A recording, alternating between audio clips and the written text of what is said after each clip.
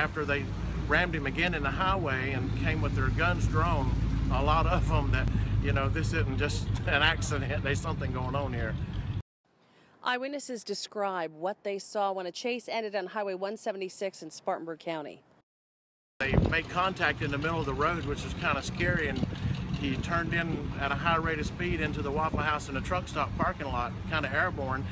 I'm Amy Wood. Join us tonight starting at 5 and 6 for the very latest on this developing story. It started, that chase, in Polk County, ended in Spartanburg County. All the details right here.